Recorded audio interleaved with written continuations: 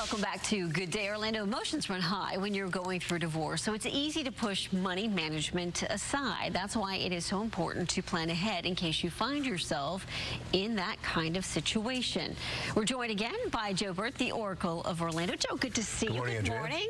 This is a tough topic because it's something you don't want to plan ahead for, but you do sort of have to kind of keep it in your periphery, and then you see these things all the time unfold in your office. Yeah, unfortunately, the train wreck walks in, and it's, a year or two after the divorce, said, gee, I didn't realize that this is the way it's going to be.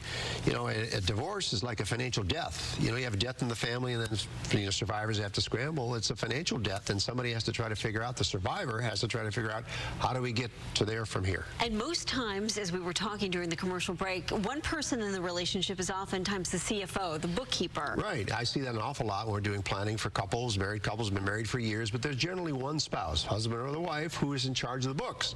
And the other spouse is oftentimes in the dark as to how all things work. And then when you get a divorce, then the surviving spouse has to figure it out. So we've got a to-do list here of things to consider. First off, collect all financial data. Well, you want to know where you stand, you stand with what you own and where you stand with what your spouse owns, and collectively what you own, and you have to have the look at the big picture. Unfortunately, in some cases, some spouses hide this information, and it's where you have to, keep your eyes and ears open. It can happen. Determine what is separate property and what is marital property. Well, separate property is the stuff that you may have inherited during your marital life or gifts that you've gotten. However, if you commingle it with your spouse, it's no longer separate property. I had a case not too long ago. A woman inherited some money from her father, and their marriage wasn't on the greatest of grounds. She said, I want to keep this in a separate account because if we get divorced, I don't want this to be part of the settlement. Did she have to have that in writing to make sure that that was kind of kept separate? Well, when she inherited the money, she wanted to take that money and open up a separate account. Don't put her husband's name on it. Gotcha. That's the key. Okay. Look into rules of accounts or ask the plan provider. Well, you want to know what options that you have, particularly when it comes to retirement accounts, 401ks, pension plans, so on and so forth. They have different rules, and you're entitled to some of that, so you want to understand what those rules are. Your divorce attorney should help you work through that. And if you are entitled to a portion of your spouse's retirement account, look into a QDRO? Yeah, QDRO, or Qualified Domestic Relations Order, and that determines how the assets are split up in a pension plan or in a 401k.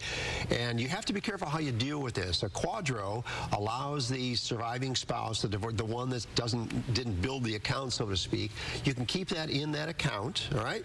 However, when you take money from it, you're not subject to the 10% penalty that you would be if you took the money out before 59 and a half. So what you don't want to do is roll it over into an IRA. You keep it in that account under the quadro. Okay. The other thing I think a lot of people forget about is taking an ex-spouse off as a plan, plan as a beneficiary. Yeah, because if you don't, it's going to go back to the ex-spouse.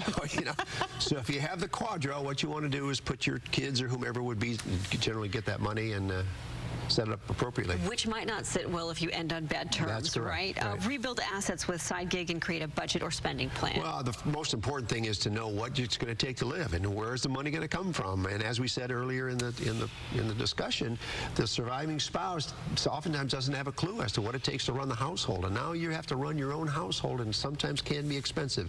So figure out where you are, what it's going to take to do, and get with it. Don't be lingering around and moaning, and because it's a year from now, it's going to be tougher than when you get doing it right now. Plan your work and work your plan, right? Got it. Planning tomorrow today. Joe, good to see you as always. Where can people find you? Just Google me, 2 words, Joe Bert, B-E-R-T. Okay, it's that easy. My goodness, not an easy subject to talk about or approach, but it is something that we all probably need to think about.